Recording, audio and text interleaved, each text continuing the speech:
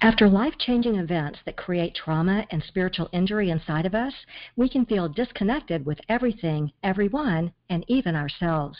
The good news is, just like trauma rewires the brain, we can also very easily rewire our own brain right back to a good place where we can once again be centered and confident.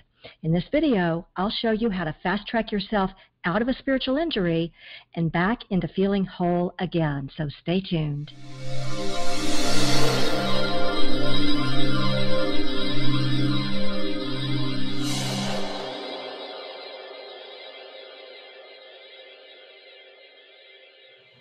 Well, hi there and welcome. My name is Remy, like Do-Re-Mi. I'm a best-selling author and creator of the Get Unstuck Revolution. I help extraordinary women with big-ass dreams just like you who want to get unstuck from a life that doesn't work and get to where you know you need to be, into a life that's filled with passions and purpose. Now let's get started with today's episode. Okay, let me jump off the screen here and change over to my laptop. Today, we're talking about those life-changing events, those pivotal points that can sometimes create a spiritual injury inside of us, where we feel like our soul is shattered, like we're disconnected from everything, everyone, and even ourselves at such a core level. If you've ever experienced this, you know exactly how it feels. A little bit crippled, a little bit unbalanced, and maybe a lot unhinged. And if this has been going on for a while, just under the surface, you may be wondering why success is so elusive, like this dark cloud just won't lift. If you aren't getting the success you want in full abundance, however you identify with success, and if you're wanting to tap into a greater knowingness and align with higher frequencies so that you can attract the success you're craving, then this episode is for you. Maybe it's time to open up to your hidden power and create something unimaginable, maybe something totally unreasonable, something that maybe even seems impossible, to kick your whole life and all your success into high gear for whatever success means for you. And today, I'm going to try and get you one step closer. As business owners, change makers, thought leaders, innovators, disruptors, or even if we haven't found the right fit in the world yet, whether we're talking about our relationships at home or at work, or when we're talking about our finances, sometimes we find that we're moving away from success. So how do we overcome this? How can we find the clarity and courage we need so that we can unlock our hidden power? Well, it's time to be unabashedly, unapologetically, happily untethered to the ego thinking that can sabotage our success.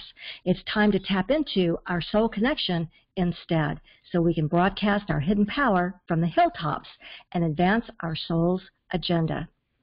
This episode is for you if you wonder how to regain your stability after a trauma, how to redefine who you are and what you want, and how to self-correct your patterns so that you don't experience yet another trauma. Yes, these episodes are about how to find your hidden power when you want to transform challenges into successes. I like to call it the audacity of alchemy. Because when we're feeling stuck, it's never the situation that has us stuck. It's our energy that's become stuck in doubts, worries, frustrations, indecision. And often this is because of a spiritual injury that we've experienced, some kind of hidden trauma that's interrupting our soul's work. So it isn't the pain of our situation. It's the pain of not being connected in the natural energy of who we really are, of being connected to that magical part of us that's a creative vibrational being who can use positive energies to create what we want and bring it into physical manifestation. Part of this process is to allow our manifestations to materialize and not get stuck in the negative vibrations that block them.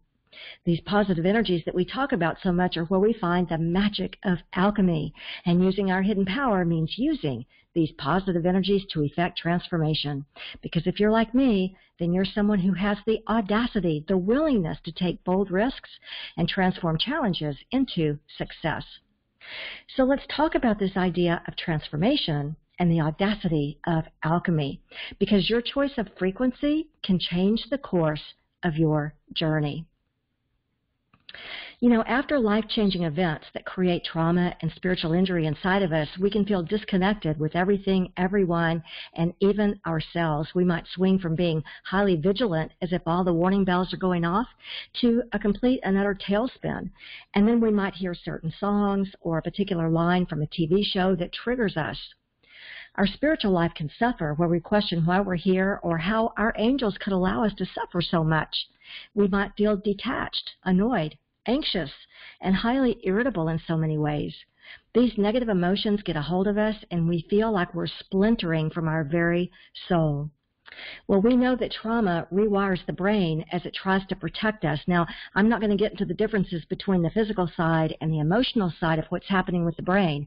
For this episode, like so many other episodes, we're really concerned with ego thinking and how the negative emotional responses can actually create a lot of harm and hold us back from being a conscious creator, from creating success in our lives. The good news is, just like trauma rewires the brain, we can also very easily rewire our own brain right back to a good place where we can once again be centered and confident and feel whole again. Even though these spiritual injuries hijack our sense of stability and even our purpose sometimes, we do have neuroplasticity, which means our brain can recover and be brought back. We can use our spiritual injury to refine who we are and what we want, simply by reframing, by looking at what we don't want, and out of that identify what we do want. We can begin to process what we've been through, reconnect with our core self, and consciously transform darkness into light. We can change the course of our life with many different therapeutic tools, but my very favorite by far is knowing that our choice of frequency changes the course of our journey. Our choice of frequency changes the course of our journey. So that's step one. First and foremost is focusing on the positive emotions that transform negative feelings into positive ones, darkness into light, pain into comfort. It's a choice, and a very simple choice indeed. With this practice and discipline, and sometimes it does take practice and discipline, the thoughts and reactions and responses that have been harmful can be changed into thoughts and reactions and responses that rewire our brain. Let me say that again. The thoughts and reactions and responses that have been harmful can be changed into thoughts and reactions and responses that rewire our brain. So here's one of my favorite mantras. I'll put it up here on the screen for you. With harmony, I love directing positive energies toward a joyful outcome. With harmony, I love directing positive energies toward a joyful outcome. Because this isn't a matter of fixing the problem, it's simply a matter of changing the energy. It's not a matter of fixing the problem, it's a matter of changing or shifting the energy. So this is a mantra that works for me. Now your journey is sacred to you. Your story is unique, your experiences are unique, and your outcome will be unique. You and only you know how you feel, and more importantly, how you want to feel. I know that for me, I don't like feeling bad. I don't need to swim in negativity. I like to feel better as soon as possible, and that's why I create and use these mantras that we talk about so often. Now, your spiritual injury may have infiltrated every part of your life, as it tends to do, but you can change the effect it's had on you. That time was not lost or wasted. It can be processed with a new perspective. The easiest way to do that? Look for the positives within the experience. If you can't find anything positive, which is common, then look for the blessings. Look for the blessings. You can get past the past. You don't have to be re-stimulated or relive your trauma or be buried in it or be constantly triggered by it. Simply change your thought patterns about it, and that alone will begin to rewire your brain. Find 10 positives or 10 blessings about your situation every day. And if you come up empty, then find 10 life-affirming mantras. And as you repeat these over and over, the positives, the blessings, or even just life-affirming mantras, as you repeat these over and over, that is rewiring your thoughts and your energies. You know, I haven't talked about this in a while, but when I experienced PTSD, one of the tools I used to get past the debilitating emotions was a vision journal. Every single day I'd create my own mantra and then find an image that was cohesive to that thought. Every single day, every morning, that's how I started my day, and I do a new page in my vision journal. I literally created my way out of the effects of PTSD by changing my thoughts visually. And here on the screen, I'm going to show you an example of what someone did at one of our workshops. So this is a popular technique. A lot of people just love it. There are lots of tools to heal from PTSD and spiritual injury. I'll put a few of them up here for you. Some physical, like supplements, breathing, exercise, rhythmic drum circles, and there are some tools within cognitive therapy, more on the emotional side, which is all about changing the negative thought patterns about the self and the world in order to alter unwanted behavioral patterns. In other words, we change our thoughts and we change our behaviors, like crying obsessively, for instance, which is common with PTSD. So one is to find a thought that you can't argue with, something that's a positive belief. Another is to take on a spiritually centered perspective by asking, how would God view this situation? Or how would my angels or my guides view the situation? And what would they say about this from a higher perspective? Which really helps in finding some gratitude. And when you're finding gratitude, you're rewiring the brain. Another tool is to focus on values and virtues. And remember, a value can sometimes just be lip service, but it becomes a virtue when we put it into action. But of all the tools for overcoming trauma, my favorite is still the vision journal. So let's get back to this idea of rewiring the brain and how to become whole again after a spiritual injury so that you can find the success you crave, however you identify with success. Now, before we do that, if you're someone who likes to create with purpose, if you're someone who likes to be a conscious creator, then I just want to take a minute for this little reminder. If you already know that you're ready to dissolve life's obstacles that are on your path to success, if you already know that you're ready to do your soul's work and be a creator, then you might be ready for this amazing new tool to get you moving into some better patterns and frequencies where success can find its way to you. It's called the Alchemy Matrix, and it's going to help you, as they say, create your destiny, literally design your future. Because it's an interactive roadmap designed to help you solve problems, dissolve barriers, heal spiritual injuries, and bring in a lot of clarity so you can create a future that you'd like to see. Just a brief reminder that you can sign up to learn more about the Alchemy Matrix at successcircleworkshops.com, and I promise to tell you more about that here in just a minute. So we're talking about rewiring the brain and how to become whole again after a spiritual injury. You know, when we experience trauma, it's not unusual to lose our identity, our sense of well-being.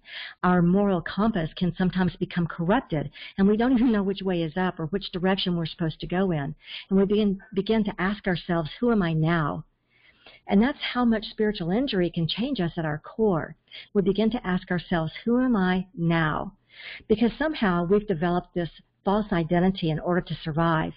We could also call this false identity our ego self, because ego wants to protect us. So it says things to us like, I'm bad, I'm not deserving of happiness and joy, I'm such a screw up, I failed so miserably, and I'm so embarrassed at who I've become. And this acts like a magnet to attract similar circumstances and similar people that are in alignment with our lack of self-worth. And then a pattern emerges. If we don't self-correct, we might even encounter another trauma because we didn't change our patterns. And I see this happen a lot. So this patterning might go on, and we find it difficult to understand why the same thing keeps happening to us, why we meet the same kinds of people, why things feel pretty much the same every time, over and over again. And as time goes on and these circumstances become more and more challenging, at some point we begin to see that we don't want to keep repeating these patterns over and over. We realize that something must change, and we start looking for the how. So fortunately, after becoming aware of these patterns, dissolving them will not be as difficult as we might think. So how do we do this so that we can find the success we're craving? Well, I have an exercise for you. One, we watch for our strongest and most recurring emotions. Now for me, and you've all heard me talk about this before, frustration was always my strongest, most chronic emotion. For you, it might be something different. It might be panic or a sense of loss or losing. Maybe it's anger or grief or indecision. But that's step one, is to watch for that strongest emotion that seems to always want to surface. And then here's step two, we can transmute that emotion. And this is where I just love creating life-affirming mantras. As an example, we know that my chronic emotion used to be frustration, so the way to transform that might be, With harmony, I'm shifting my frustration into light. Or with harmony, I'm transforming my frustration into light. Or with harmony, I'm changing all feelings of frustration into light. You can literally pick and choose your adjectives, shifting, transforming, changing for whatever works for you.